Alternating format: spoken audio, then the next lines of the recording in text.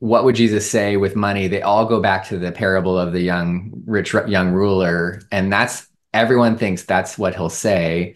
And so, of course, if that's what you think Jesus is going to say, then you're not going to involve him. So you have to walk away from Jesus and then bear this full, heavy financial responsibility, which creates this incredible anxiety. I think of the widow that gave everything to the temple, Yeah, right? that In as Mark well. Yep. 12. Why is that important to a believer? If you look at all the different scriptures involving generosity and giving, particularly in the New Testament, every single story is different. So you have Zacchaeus and the tax collector, and he just sees Jesus and is like, "I'll give half," and then you have the widow, and she brought, her last amount of money, and Jesus he gathers his disciples around and says, "Look at this. This is amazing."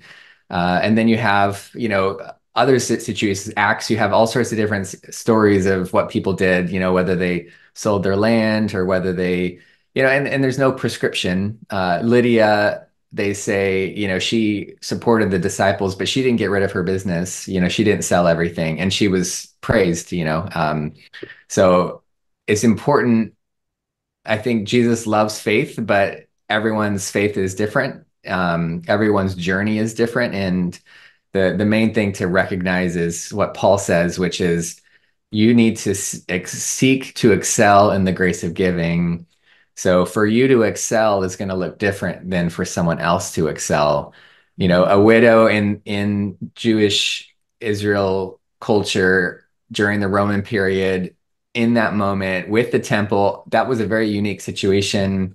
Whereas, the Acts during the persecuted church time, and then now, in 2024, what Paul's like, this isn't a commandment. This is just benefits you. So because you get to engage the grace, the gospel over and over through giving, because we're being given so much, then what do we do? Like, what would it look like for you to step into giving because that's who you are? Yeah, that's who Christ is. And so now that's who you are. And so it's important for a Christian because it's who we are. And so if you're not giving and excelling in it and seeking and seeing it as grace and joyfully doing it, then you're basically like, you know, doing something that's not you. If you're not a morning person, you shouldn't try to wake up early. If you're not, like if you're not a extrovert, you shouldn't be around people nonstop. And since we're all givers, we should be giving. Like it's just kind of naturally who we are in Christ. So can you name like the principles of giving then? Be receiving and then acting in response to that. Don't just give because someone else is giving or give because you're worried about being okay. It's not the cross plus something else, it's Jesus and you're done. And the second thing I'd say about giving is to find the way that you give joyfully. Too often people have little imagination about generosity and they think giving is just a percentage of their income. But there's so many ways of giving.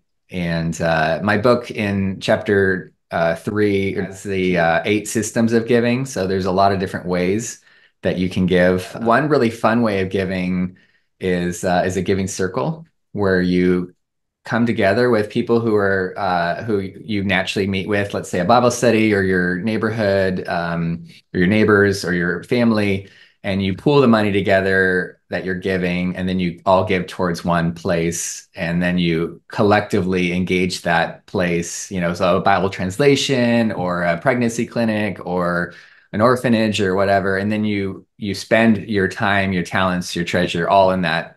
And so it becomes giving should be kind of, you don't do it, shouldn't do it alone, you should do it with people. And so that would, I imagine, just like kindle an incredible enjoy in the giving versus just kind of like sending out checks and not knowing anything about what's going on.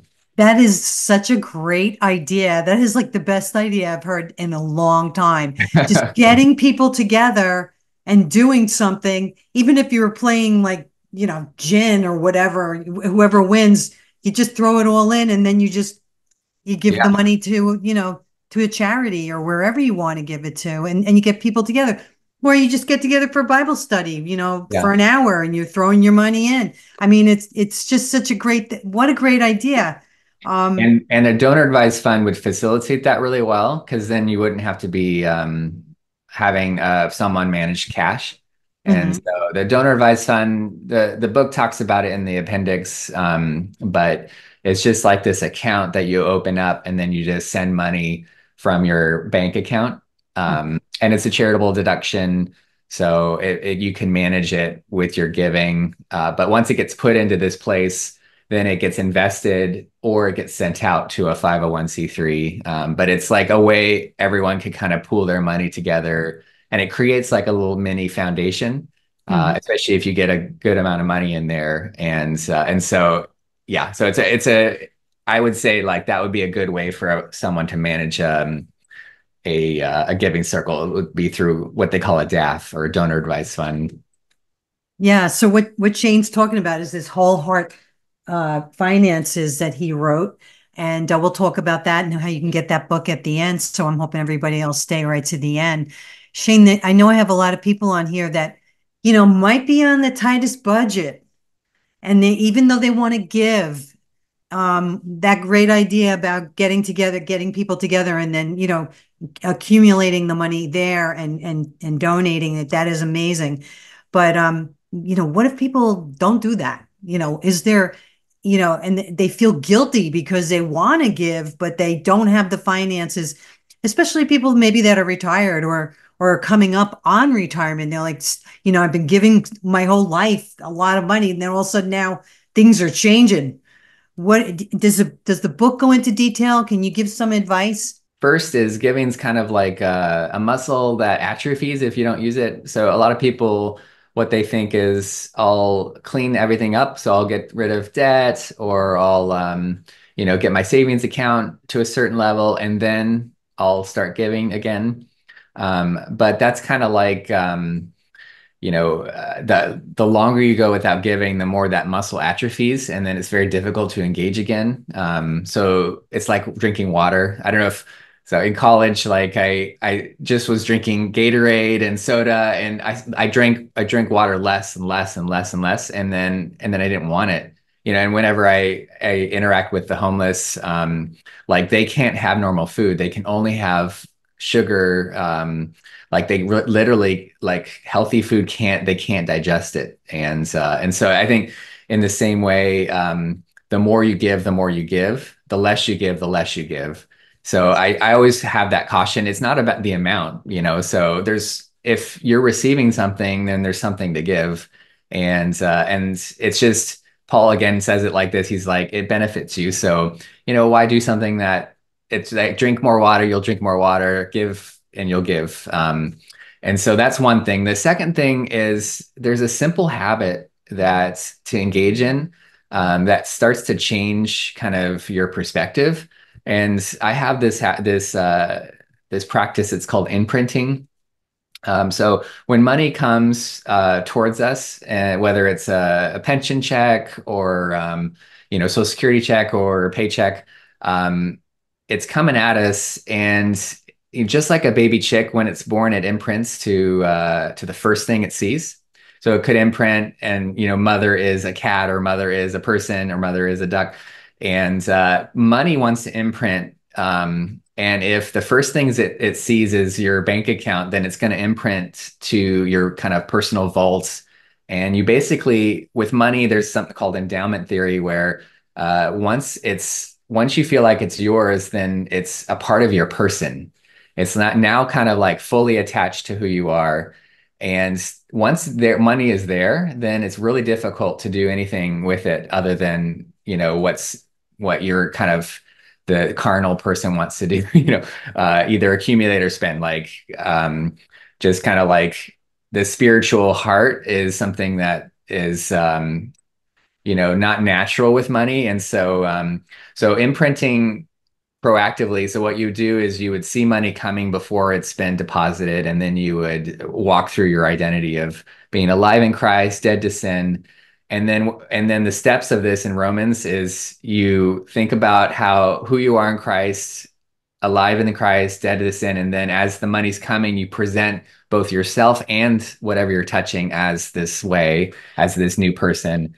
And and then it goes into your bank account. But it's changed that money is now not relating to yourself or to the community around you the same way.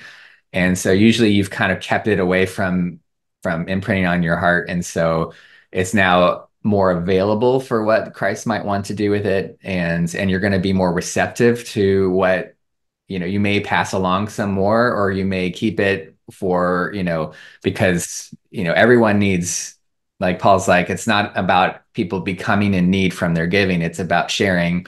And if you have a lot, then supply those who have little. If you have little, then you're supplied from those who have a lot. So it kind of just lets you kind of keep an open hand and you'll still spend your money, but you're going to view it not necessarily as yours, but as something you're stewarding.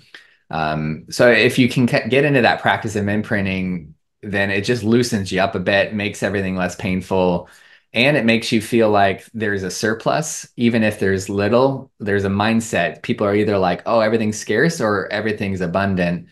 And Mhm. that's just whether your hand is closed or open. Open Mhm. hand, everything is abundant. Closed hand, everything is scarce. And it's not at all about how much money you have. It's about just your posture, because God is a very, very, rich God and promises provision, promises to take care of us well.